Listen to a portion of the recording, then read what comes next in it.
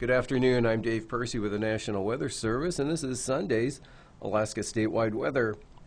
A front moving northward from the Gulf of Alaska and Northeast Pacific brought gale force winds this afternoon to the North Gulf Coast and also along the southeast coast.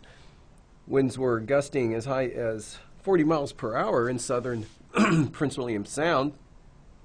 Quarter of an inch of rain associated with the front fell today in the 12-hour period ending at 3 p.m. this afternoon at Kodiak State Airport.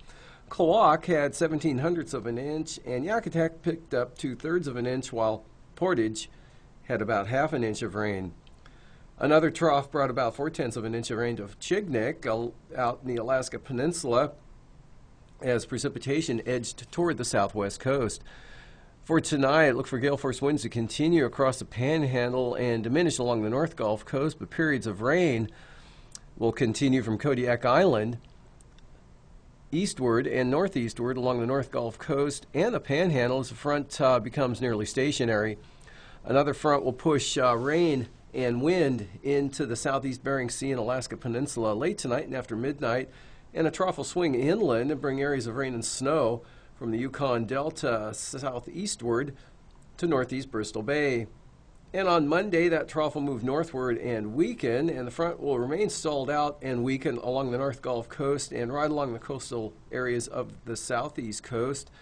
Look for lighter winds falling below gale force, small craft advisories for the Panhandle, with periods of rain continuing heaviest over the northern areas.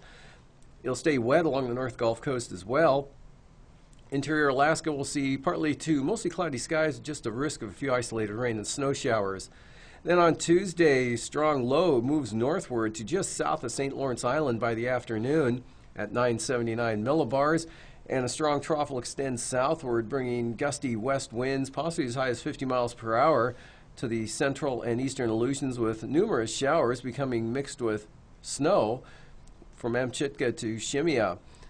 Associated front will bring strong winds into the Alaska Range, where a high wind watch is out for the Alaska Range for eastern Alaska Range for gusts to 60 miles per hour. With Alaska statewide weather, I'm Dave Percy.